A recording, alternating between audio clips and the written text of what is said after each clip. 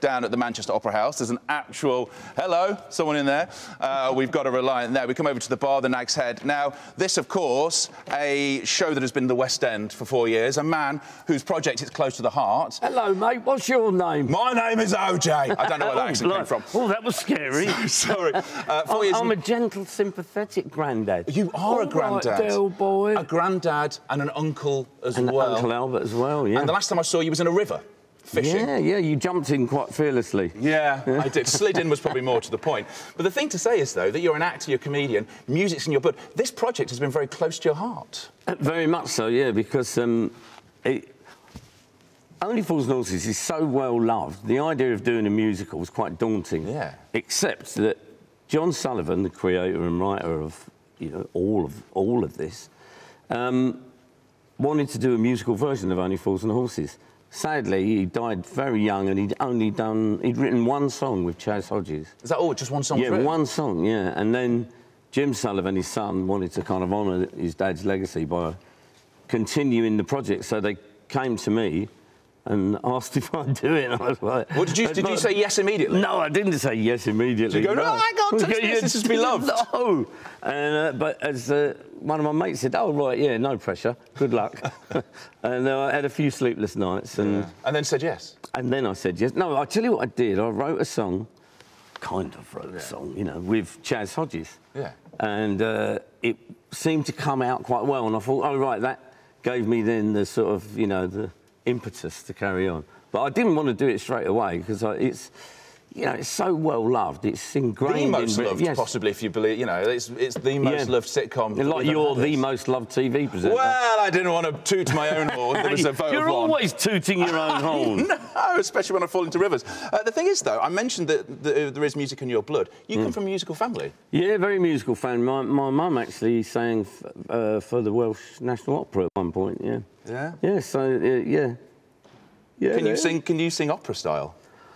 Che bella cosa, una giornata sola. So that's a no. That's a no. It was an opera. It's a Neapolitan song, actually. So you play two characters. You didn't know that. No, I didn't know that. You didn't know. You play two characters. I do. What is that change like? Because you have to put a big beard on. I do. I have to run out the back very quickly. There's more chaos out the back during the show than there is on stage, yeah, because there are a few quick changes. Cassandra also plays Marlene. Yeah. I think you might be seeing her. I will do in just a second. And, I run and I do a sort of very panto version of Uncle Albert at the end.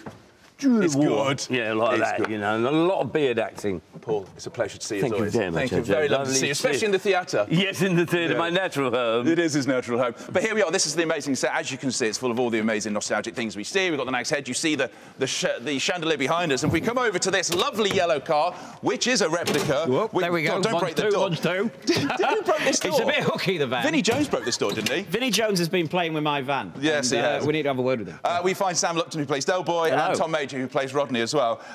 First off, I mean, this is a pressurised role, knowing that it's the role that made David Jason famous. Yeah, people love Del. So when I first got the call, the first feeling was terror. Yeah. Has he been to see the show yet? Not yet. No. And he's teased that he might fancy coming along. So, David, let me know if you're coming. Yeah. But, just keep coming every single night. Yeah, I've kind of asked that I'm not told. I love it. And Tom as well. I mean, you've been part of this show for a while now. What is the brotherly relationship like? Yeah, it's good. I mean, we spent a lot of time together to try and build that chemistry, and to our pleasure, we kind of find out we're like the brothers anyway. There's a lot of bickering, but a lot of love as well. So it kind of came quite easily to us. I find him incredibly irritating. Oh, do you? Yeah, like vice versa. A wonderful jacket. Yes, this original.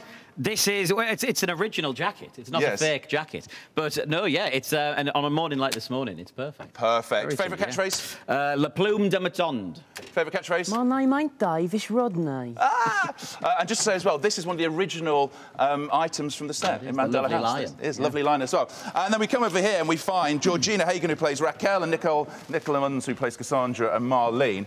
And I guess the first question is, you have so many quick changes during the show, don't you? Yes, I do, because I play Cassandra and Marlene. Yeah. There are 8, I think, all in all. Yeah. That's a lot of changes. What's the shortest amount of time you get?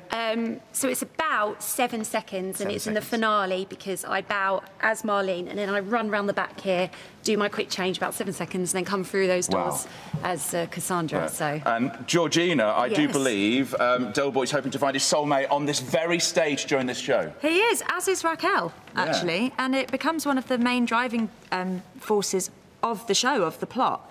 And they come together in quite an unusual way. They both go to a dating agency and lie a little bit about themselves. And I think they both bring out each other's vulnerabilities, which I think is why they work. Which is why we come to see the show, for all the comedy and the humour and the beautifulness that goes with it as well. So there you go. It's a fabulous stage show, the only Fools of Music Horses stage show. It is touring until July 2025 in Dublin. Back to you guys in the studio.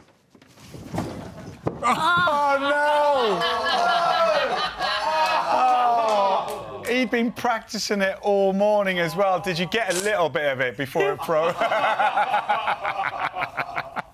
He's all right.